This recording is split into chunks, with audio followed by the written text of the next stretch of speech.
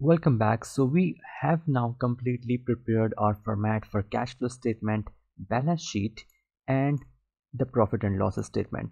And you can see we have nice formats now. One thing that we still need to do is to add the year numbers, I mean the financial year 2023, 24, 25. We still need to do that, but I will be doing it in a minute.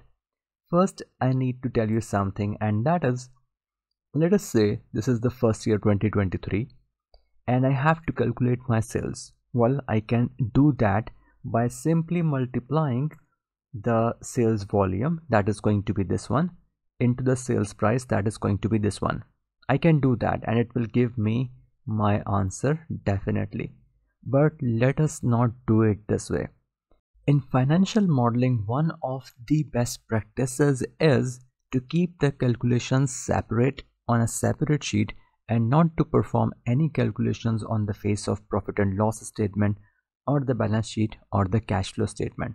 So the first thing that we need to do is to add a new sheet, and I'm going to rename this sheet as schedules. You can call that workings or notes as well, and I will place that sheet right next to assumptions.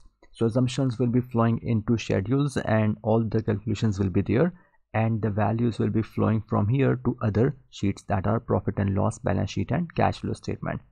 Now the first thing that we need to do, I should be aligning my columns height and width in the same way as other sheets, and for that what I will do is I will simply copy paste these columns from my profit and loss statement.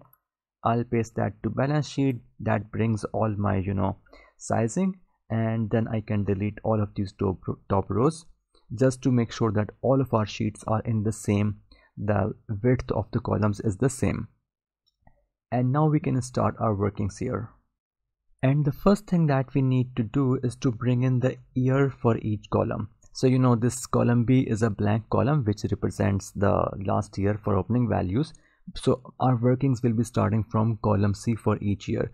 And the first year of business is going to be, I'm going to link that from here to the assumptions page, and the first year of business is mentioned here. And this is now my first year. And what is the benefit of linking? So at some point, if we have to change our model and we say we are starting business in 2025, we will be making changes here only and everything will be so updated. And of course the next year will be the previous year plus 1, and we can do that for all the remaining years. And now you can see that we have our 5 years from 2023 to 2027, and all of these values here are linked with the assumptions sheet. So if I go back there and I change the first year of business to, let us say, 2030, now you will come back and see all of these values have been updated accordingly, and that is exactly why we want to link everything. So I'll undo that for now and I will go back. Now that we have our years available in schedule, we can link that in our profit and loss statement and the balance sheet and the cash flow. And how we are going to do that, I can simply do it equals schedules, that is 2023, and now I can copy paste this to all the remaining cells, and you can see that you have the numbers coming from schedule in all of these years. Definitely we should be changing the font here, make it white font and make it bold. And one thing that you may like to see is, you may like to see these years with FY, financial year. And if that is something you want to do, let us press F2 on our keyboard to open the formula, and I'll go back here and I will say inverted commas FY, give us space so that there is a space in final answer as well, and inverted commas close, and then and sign, and now press enter, and now you have FY 2023. Copy that and paste that to all the remaining cells, and now you have your years represented in the way that you wanted. Right, now with this I would like to tell you another qualitative aspect of financial modeling, that is qualitative rule again, and that is all of the other columns, second, third, fourth, 5 column, should be using the same formula that we are using in year 1.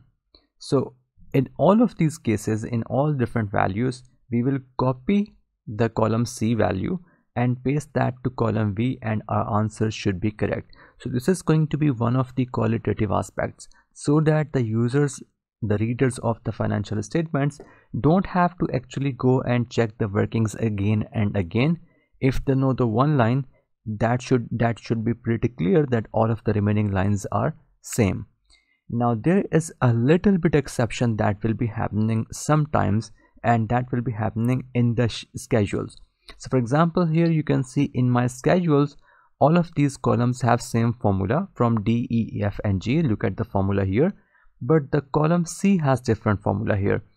We can bring the same formula to here as well by, we can make sure that even here we have the same formula, but that will overcomplicate the workings. We will have to use much more Excel formulas to get that, Excel techniques to get that value.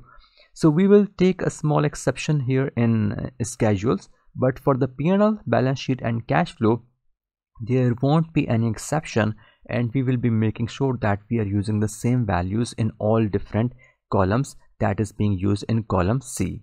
And now that everything has been set up together, we are going to start preparing these values from the next lecture, and we will be completing our profit and loss statement soon.